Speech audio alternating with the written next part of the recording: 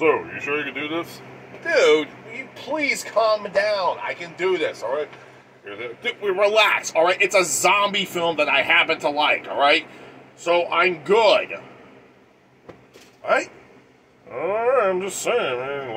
Dude, oh, come on! It was a bad Ghostbusters film, alright? Not to mention, the last zombie film I revealed was that Resident Evil film with Troy. I don't think I ought to do the rest of those anymore. There's still one more live-action film, and there's also the CGI films. Oh, and those two other things are on YouTube. What other ones? The Arklay Bound thing, also known as David, and there's also the... Oh, the executive video. Yes, yes! Okay, look, here's the... Look, here, take the game. Wait, why do you want me to play Resident Evil 2? Because I need you to familiarize yourself with the game, because Joe and I are going to do the video sooner or later. Are you sure? Yes, just familiarize yourself with it. We'll get started sooner or later, okay? And I got a couple of videos to do right now, alright? So can I just sit down in my chair and, talk? Probably need you need a new cover for it. Yeah, you're right. I'm going to need a new cover for it, though. But then again, most people don't give a shit because mostly it's sitting on I'm using my ass to sit on it. Alright, so just go. Okay, I'll go. Hey, is it okay if I hit the gym later? You hit the gym all the time! Seriously! Oh yeah, because I do karate. Are you the only guy in this household that does the karate in the gym? Yes. Okay, that makes sense. I mean, I do kickboxing, so whatever. We gotta get... just go, alright? Look, what about Joe? Look, okay, sooner or later we gotta teach Joe how to fight. I mean, he's just a street fighter. Yeah, I know, but just don't worry about it. Hey. No, the other door. The other door. There you go. Alright. Alright, see you later. Unbelievable. Oh, and the camera's recording too. Hello, folks. Welcome back to Ferox Frank Reviews. Yes, this is I, Ferox Frank, and in case you haven't noticed, I got myself a new sleeveless hoodie because the last hoodie I had was completely destroyed. Because I kind of ran out of drunken rant because I got destroyed at a bar. Yeah, I got ripped up in a bar fight. So that hoodie is gone. Moment of silence for the hoodie. May it rest in peace. Okay, now that's said and done. In case you probably heard Rex and I talking, we're gonna be doing the Resident Evil co-op video sooner or later, which is gonna be for mostly Resident Evil 2. Mostly Joe and I are gonna be playing the game, and Rex is gonna be hosting it. I need him to play the game, so he needs to familiar himself with it. I mean, he's played the original game so many times, and I got poison ivy again. All right, so that's why these things are here. All right. So I need him to be familiar with the game because he's only used to the original one, not the current one. All right, and I also feel better too. All right, they got me Resident Evil 4 remake, and I played it, I beat it, and I enjoyed it. And final verdict: do I like Resident Evil 4 remake? Yes, I do. I actually do quite enjoy it. Do I find it's better than the original? Fuck yes. I find it is way better. It surpasses the original in every way to the point where the original one could go fuck itself. Okay, look, I'm a little bit sarcastic here, but then again, looking at the original one and looking at the remake, yeah, the remake stayed well into the horror franchise. It stayed well in tune with survival horror, while the original one did not. It mostly tried to cater towards the action genre, which, like how the films were doing, and the films were fucking failures. I mean that in a passion. If you saw Troy and I's videos on the movies. Now, that being out of the way, you also overheard me. I'm doing a zombie film today, and I decided it is time to talk about a beloved zombie film that the critics not only does the film community, viewers, but also the critics actually like. We're going to take a look at the original 1980s classic, Return of the Living Dead. And yes, this is the Blu-ray version, not the DVD version. This is a lovely, lovely film. Why does everybody like this one? And this is kind of weird knowing I'm finally doing this film, because I just did the sequel years ago. So yeah, think about that. During my first couple of seasons, I did the sequel, and now I'm finally doing the original after all this time. And it's not even Halloween. So why the hell am I reviewing it? Well, it's a good movie, number one. Number two, this is a movie that breaks all the rules on zombie films. Oh boy. I mean, there are golden rules when it comes to zombie films. I mean, there are literal golden rules when it comes down to the zombie film industry. Alright? Seriously. Keep this in mind, alright? There are rules that every film goes through when it comes down to making a zombie movie, alright? Every director knows about this, and so does every movie maker know about this, alright? There's basically divided into 3 rules, alright? 3. Zombies are slow and dumb, number 1. Slow and dumb, number 1. Number 2, they're extremely... Okay, to be fair, even though they're... Okay, going back to number 1, they're slow and dumb, but they're extremely strong. I mean vastly strong, because you don't have to say if I try to squeeze this water bottle, like this is a metal water bottle with a plastic coating onto it. If I try to squeeze it, it's going to hurt my hand. If I squeeze into it hard enough, I'm going to hurt my hand, and also maybe develop some type of tendonitis or something. Whatever. But here's the thing, a zombie can continuously squeeze into this thing because while pain is actually causing me to stop, the zombie, they can't feel shit. They can just break it because they have no limits to their strength. While a human has limits to their strength, zombies don't. That's just pretty scary about zombies. All right, so number 1, they're slow and dumb but strong. Number 2, they don't talk. I mean, they make gargling grunt noises. They make gargling noises, grunt noises, growls, moans. You know, they do anything but talk. Okay. Now there are some instances where zombies can talk, but it's a very, very rare occurrence when it happens. Okay. When it does actually happen, though, it's usually when a person is turning into a zombie, and they have some shred of their humanity left, though, and they try to fight the urge, but you ultimately fail in the end. And number 3, the absolute golden rule of zombie films. Alright? Yeah. Hit them in the brain. You shoot them in the head. Decapitate them. Aim for the brain. You aim for this. They go down, and they die. And boys and girls of all ages, guess what this film did? Guess what this beloved classic did? It took all 3 of those rules and just chucked it out the window. Oh my God. It just tossed them out the window. Now, to be fair, this film is beloved by many as a horror classic, but it's a horror comedy. Alright, but it has a massive emphasis of horror. Okay? Now, who stars in the movie? Well, ironically enough, the actors who played Joey and Eddie from the movie are actually in this one too. But this is the first film they star in, and Tom Matthews, who plays Freddy in this movie, also later gets, and after the second movie, actually stars as Tommy in Friday the 13th Part 6. And he would later continue to play Tommy in like future installments, fan projects, even in the video game. Not even joking. He basically has committed to the role of Tommy. Yeah. Try getting Jason Voorhees into the Return of the Living Dead franchise.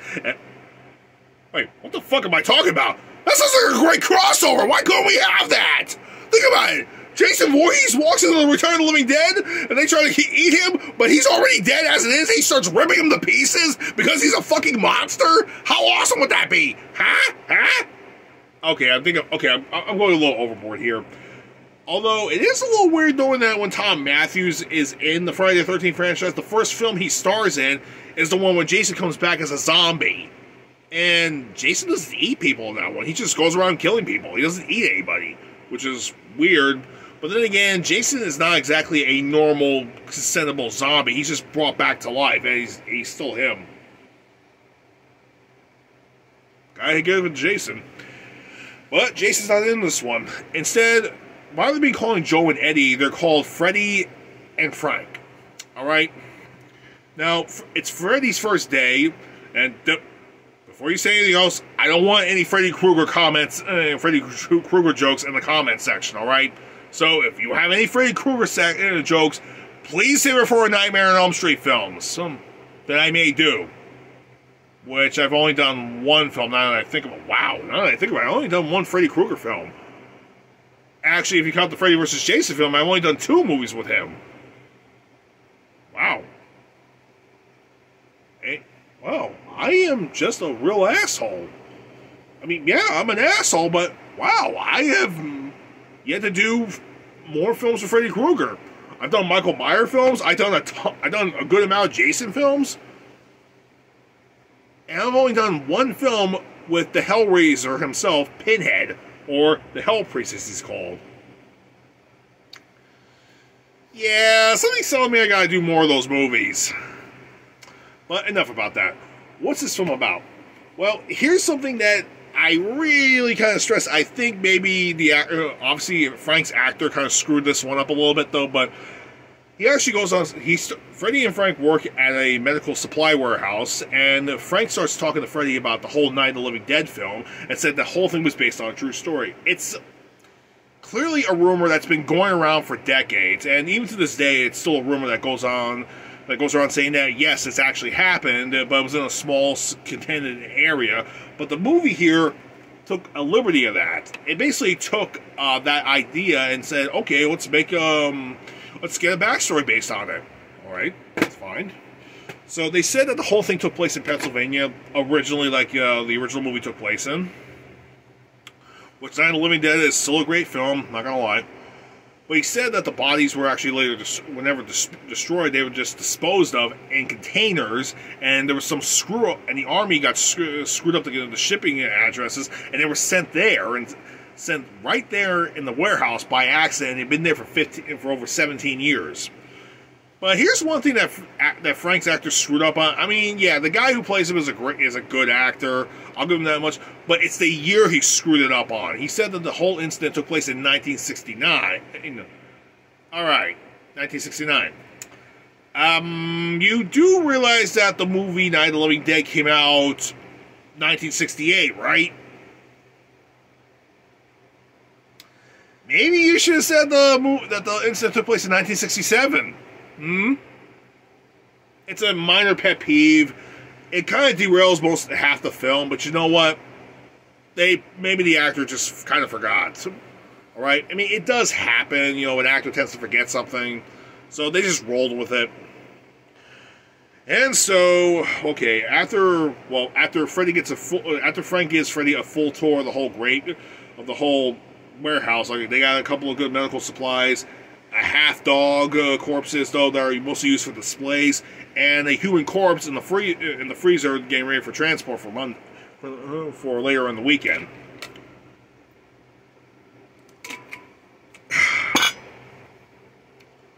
And Frank decides to show Freddy the containers, and we see the containers, yeah. And he says, "Don't worry about it, kid.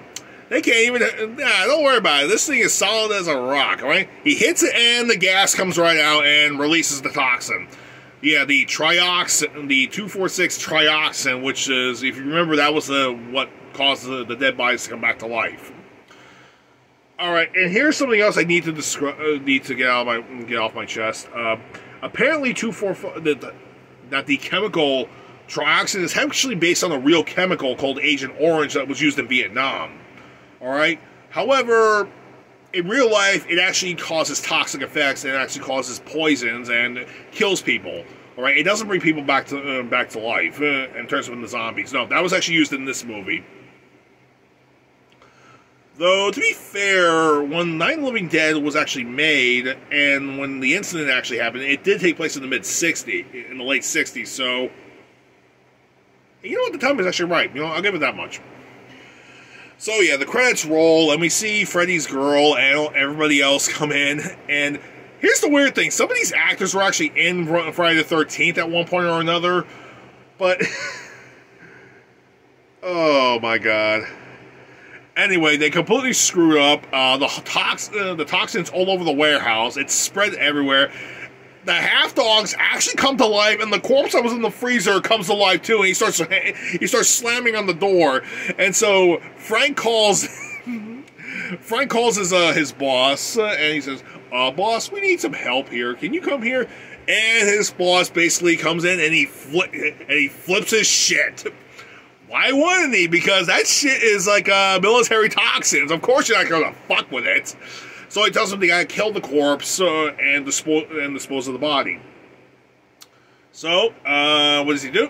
They open it, but the corpse, here's what it does. It runs right out, it passes Freddy and Frank, and goes right for the boss, and, okay, they get a pickaxe, they slam it right into the head. It's not working at all. They cut the head off, it's not working. The body's still flinching around. And they say, "What the fuck is this? You said they kill them in the head, they die." Well, that's what it said. Frank goes, "Well, that's what it said in the movie." Freddy goes, "You mean the movie lied?"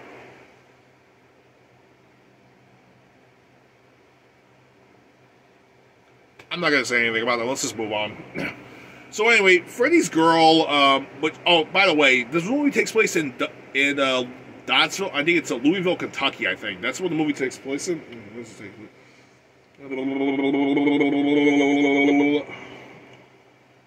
Okay, it takes place in Kentucky, but here's the thing. When we actually see the establishing shot of Freddy's friends coming in to come pick him up, though, you can clearly see that it was filmed in Los Angeles, because we see the LA skyline and everything. So okay, yeah, it's one of those films okay, it was filmed in LA, but it takes place in Louisville, Kentucky, in someplace like Louisville, Kentucky. Okay, just whatever, or maybe Dodgeville, Kentucky. I kind of forgot what the name of the place is, but it does take place in Kentucky. All right, but the movie is shot in Los Angeles. Makes sense, right? It's kind of like saying, "Oh, this movie takes place in Newark, New Jersey." Oh, that's great, except the filming location is in Miami and Boston. How do you fuck that up? So anyway, they go down to the So anyway, Freddy's buddies actually noticed the place was locked up. So basically, Freddy, Frank, and the boss are actually cutting up the zombie and getting all the dead animal parts that are alive, putting them in trash bags. They're gonna go straight to the cemetery that's right across the street from them and actually talk to the Undertaker to actually burn the bodies or destroy the bodies. Anyway, Freddy's girlfriend and their best friend and their friends are chilling at the cemetery, just waiting for Freddy to get out. Guess what? One of his best friends is played by Linnea Quigley. Yes, 80s sex icon Linnea Quigley. And what does she do? Out of nowhere, she starts to strip and do a nude dance to 80s rock, to 80s music. Why does she do that? It's Linnea Quigley, guys. Do you really need an explanation at this point? It's the 1980s. It's Linnea Quigley. If nudity's in her contract, you gotta know. You know it's gonna happen at some point. I really got nothing else to say about that. All right, it's kind of like you say you have I don't know, what's the current porn star today? Hold on. Riley Reid, yeah, Riley Reid. It's saying, okay, she's got nudity in her contract. She's a porn star. She's in this horror film. All right, she's gonna do a nude strip dance. Okay, great. Everyone's seen her pornos. We know what she looks like nude. So let her dance nude. Yeah, great. Do I even need an explanation on that one? No, I don't.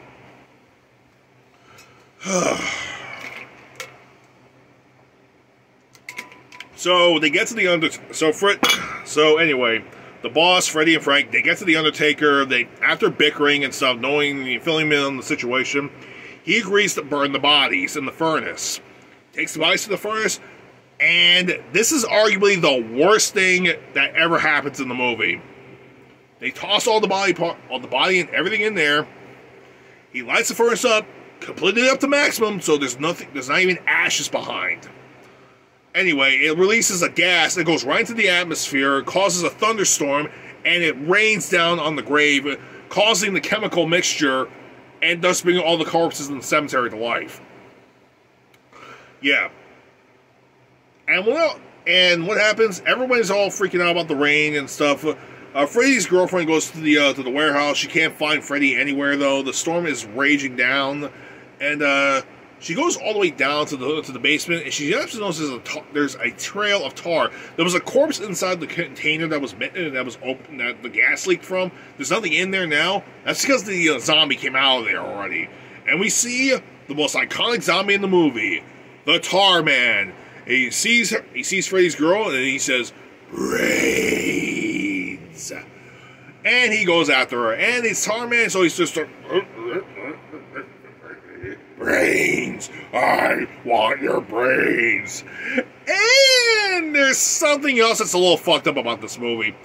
Apparently, it's only in the current versions of the Blu-rays and the DVD versions, but. Okay, and also Tarman's actually right here on this version. Okay, this is not the actual cover, the front cover of the DVD box. This is one of those ones that actually has the sticker on it. You know, one of these type of things. Like the original cover is just the the original Graves thing. But I like this cover a lot better because it looks pretty awesome. So I kept it on here. But one thing that kind of bothers me, and I also found this out recently too amongst a couple of YouTube videos, but apparently in the original theatrical cut and the VHS cut version, which was later replaced in the on the television version at one point, but Tarman's original voice sounded a lot different. In this one, he has that brains. Well, he has brains. That's what it sounds like right now. However, in the original version, which if you watch the credits, you actually hear the original audio version of what he sounds like, and it sounds like brains. His voice is much more high pitched. And you know what? I'm not gonna lie. They should have kept that in this cut. I mean, seriously, the high pitched thing coming from this face is actually scarier. They should have kept that in the current versions. Why they replace it? Do you even need an explanation? It's like, oh, it's the new age. We gotta replace some sound effects and stuff. Okay, replace Tarman's voice. Anyway, Freddy's friends she's hiding. Freddy's friends are scrambling back and forth. And, okay, they actually find Tarman, and one of the friends actually sees Tarman, and, well, he rips it, and he bites the skull open and kills the guy. And, oh yeah, here's a fun fact. The guy who gets his head bitten open, he's the asshole who killed the dumb kid in Friday the 13th Part 5. He's the reason why, this killing spree actually happened. You know, knowing it's the same guy, I really don't fucking care. I wanted to see that character die. I just think of him as the guy who got away in Part 5, and he gets killed by a zombie apocalypse. It was so satisfying. You know, that's just a horror fan in me. But joking aside, anyway, the friends they locked Tarman into the basement, and they run back to the cemetery, and at that point, all the zombies start coming out. And they run to the mortuary, and Freddy and Frank are not doing so well. In fact, because the fact they were exposed to the chemical at point-blank range. Now, in case you haven't realized it, if anybody was exposed to the chemical, they start turning into the zombies. So they were exposed to it, they're going to turn into the living dead. So anyway, the friends, they get separated. Two of the friends actually wound up getting locked up back into the warehouse. And everybody else makes it into the mortuary, except Linnea Quigley. She's full nude, she gets attacked by the zombies, and later on she becomes a zombie. Yeah. We got a naked zombie running around, you know it's Linnea Quigley. All joking aside. Well, that's out of the cat. Well, that cat's out of the bag, so what happens? They fortify and they call for help. An ambulance shows up, but they get attacked by the zombies, and then another ambulance shows up, and the zombies keep sending traps. So the zombies keep calling him in, and it's like, send another ambulance. It's not good here. Good brain, by the way. And cops come in. It's like, no. Hey, is everything okay now? Good break. Send more cops. And it goes on for a while until the helicopter comes by and they see that it's really bad. The police actually just get their riot gear, and it just gets worse and worse. It's a full-blown outbreak at this point. There's also a slight joke going around with Freddy and Frank. It's like because Frank keeps yelling out, "If you like this job," and it's also a call. This is basically the callback joke that was actually also in part 2, but like I said, that in part 2 it was a callback reference. But like I said before, if you saw my first video on that, you know for a fact that part 2 was my introduction to this film series, and part 2 was one of the first zombie films I ever saw. So, yeah, I was just new to the whole zombie thing at the time as a young preteen. So I saw the sequel first. When I was a teenager, yeah, got to see this one. I got to see the dude, Linnea, quickly do a dance and become a zombie. And start killing people. Yeah, that's how my introduction to horror films was. You know, somebody's telling me I gotta do the gate sooner or later, but all that aside, how's the film progress further? Well, more zombies try to break in. They try their best to fight them off. 1 or 2 more people get killed. And Spider, by the way, who's the only black guy who's in the movie so far. Yeah, you're a black guy in an 80s horror film. You're gonna die, right? Actually, okay, look, spoiler alert, pretty much everybody dies at the end. But I'm not gonna, but it's not how you think it is. So, anyway, the boss anyway, the Undertaker actually grabs one of the corpses, like cuts the corpse in half, and interrogates it. And the corpse basically, it's a female corpse. He says they're not eating humans, they're eating the brains, because the brains can suppress the pain that they're constantly feeling.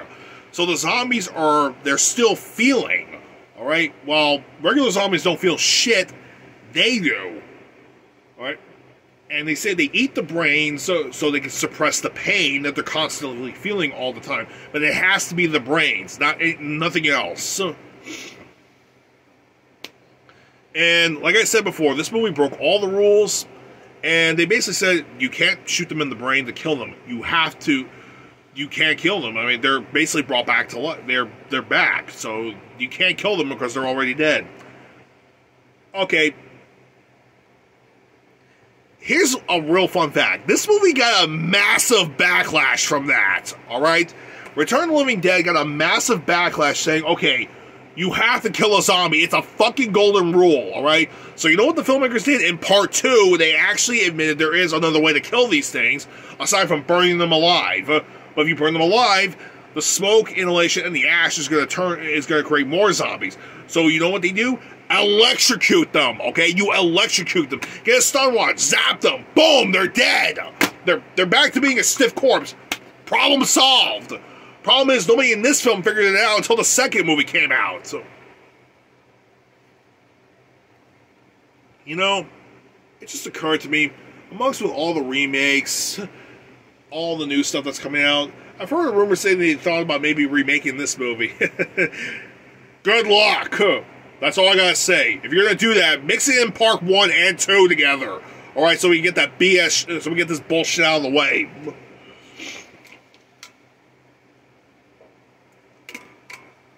Anyway, Freddy and Frank, they actually do become, their condition gets worse. They get locked into the chapel inside the mortuary.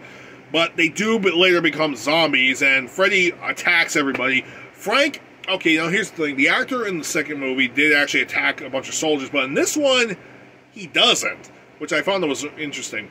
It said Frank, he just runs past everybody and he locks himself in the furnace room and he starts having regrets. Alright, yes, he's a zombie, he's in constant pain. Rather than eating brains, which, okay, there's brains readily available for him, rather than just assist Freddy and going and killing everybody, he locks himself in the furnace and he burns himself alive because he has nothing but instant regret.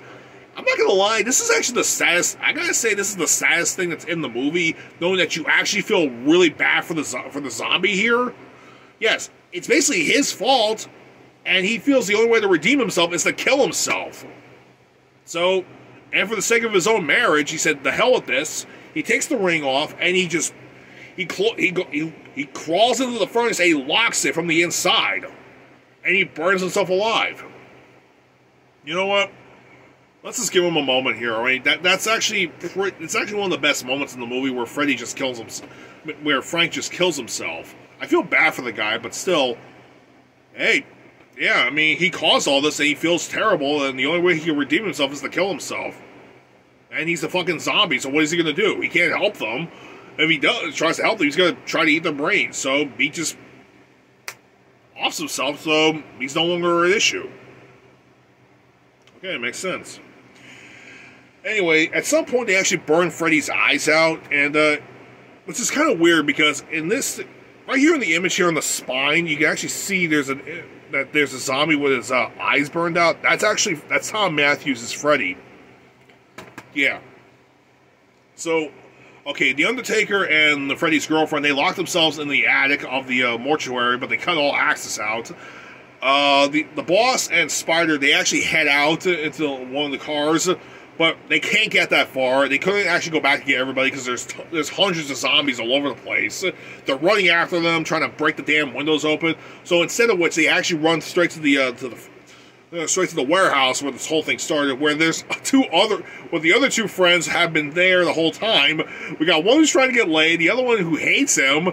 I mean, okay, there's a guy and a girl there, they hate each other, and yet they confess that, yes, they still hate each other, but they're happy that they're together. It's one of those ridiculous horror things, just go with it. So, okay, Spider and the boss make it there, and, okay, they figure there's actually one more phone. The phone in the office it was actually destroyed from one of the break-ins earlier. So they decide, okay, there's a phone in the basement. Wait, the tar man is there. The boss gets fed up. He grabs a baseball bat. He says, "Open the goddamn Spider! Open that fucking door!" All right, he opens the door. He literally beats the shit out of tar man. He knocks the head off with the baseball bat, and he beats down the body. And they head down to the basement to call in. They get through the cops. They have a police barricade, but the problem is the zombies already broke through they start eating everybody, breaking through the barricade. And so, wait, there's the military number right there. Just call the military, just get this shit over with. And you know what's really messed up? Throughout the entire movie, we actually found out the military has been still looking for this for the longest time, because they know there's going to be an outbreak sooner or later, and they're actually prepared for it. So the boss calls in the military. They actually confirm that they actually had been waiting for something like this to happen. So what happens? They send a cruise missile from a transport train, and it hit a Sidewinder missile that's basically more powerful enough to take out several city blocks. And the last image we see of everybody is like they hear the sound of the incoming missile. We get to see Freddy about to attack his girlfriend and the Undertaker, and the zombies are just standing still like, oh, and kaboom! Yep. It just wipes everybody out. Kills them all. Nobody lives. Everybody dies. That's one way to end the film. Everybody dies. There's no survivors. Yeah, we actually hear over the intercom with the general who actually launched the missile attack, saying it was justifiable. The president will be there soon enough to actually give a statement. And clearly, they said that there looks like. Okay, remember earlier when I said how the rain would actually that the ashes from the burning flesh would actually go into the atmosphere and actually mix the chemical in with the rain and start spreading the virus? Well, apparently they continue with that shit in the end, but yeah, the movie basically ends like that. It cuts to the end where basically the rain will wash away all the ashes. And it looks like it's setting itself up for a sequel, which the sequel negates all of that. Yeah. Apparently the fire explosion kills everybody except for the containers, which they actually did wind up getting in containers. They transport them, and another zombie outbreak actually later occurs. That's where part 2 happens. Why did they negate the fact that the chemical, when it's mixed in, when it turns into ash and mixed in with the atmosphere, mixes in with rain, it makes it worse? Yeah, like I said, the movie kind of got a massive backlash from that. So they pretty much said, okay, you know what? Take this part, toss it out the window. All right, we're not doing that shit. All right, if the gas is actually mixed in with the rain, but if it goes into the ground, it'll mix in better. So that's what happened with the sequel.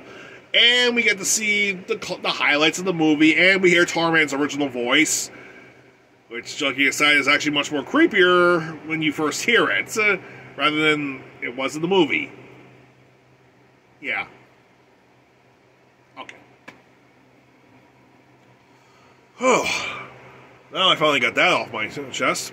So, would I highly recommend Return of the Living Dead for my viewers, or for anybody in general? Yeah, actually I do. Like I said, the movie does... Now, there are flaws with the movie, like, okay, the whole chemical thing, and that the zombies can't die no matter what the hell you do with them. Yeah, I'm not gonna lie, even the horror fans had to give a backlash to that. But if it wasn't for part 2, we wouldn't figure out that if you just electrocute them, they die. So all they needed was a stun rod. You know, if this would have happened today, it's like if a cop took out a taser and just zapped the zombie, it would just stay there dead. Guys, use your tasers! Kill them all! Bzz, bzz, bzz. There! Remake solved! That's how you end the remake! Yeah. Actually, no, now that I said that, that would actually be hilarious when you think about it. Just think about it. They make a remake of this film, but they actually find out that electricity kills them completely. Alright, so they just get their tasers on and start tasing all the zombies, which is not effective to us, which doesn't kill us, but it kills them. That would just be hilarious. I would just laugh my ass off if that actually happened. No, seriously, if I'm in the theater, if I actually go to the theater and they start tasing the zombies to death and it actually kills them, I would laugh my ass off so much. People will think I'm the Joker. That's how funny I would laugh. That's how funny the situation would be. But it's funny because it's true. Okay, but like I said, do I highly recommend Return of the Living Dead? Of course I do. It's a classic 80s zombie movie that basically broke the rules, but became a massive classic in its own right and became its own genre of zombie films. We have the Living Dead zombies and we have the Return zombies. So they just return from the dead, but they're still dead. How do you kill them? You zap them with electricity. Problem solved. The problem is they didn't figure it out in this movie. They had to figure it out in the sequel. That being said and done, a good movie. I highly recommend it, and I felt better afterwards from watching that terrible movie earlier. And what's this? Oh, apparently Joe left me something behind. Well, alright, he wants me to review this next movie. Okay, Joe, I don't know what this movie is. I mean, it can't be any worse than...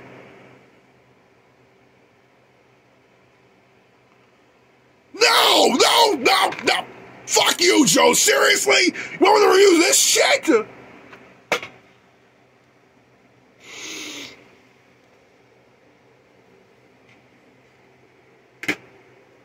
Folks, please excuse me. I gotta kick evil Joe's ass now because I gotta review that piece of garbage. But I'm gonna be as calm. You know what? Fuck it. I'm gonna fuck him up. Joe! Hey, how you doing? Furax, what's wrong with you? Oh, I think you know what's wrong with me. Here, let me just borrow the baseball bat for a second. Oh, no, fuck that shit!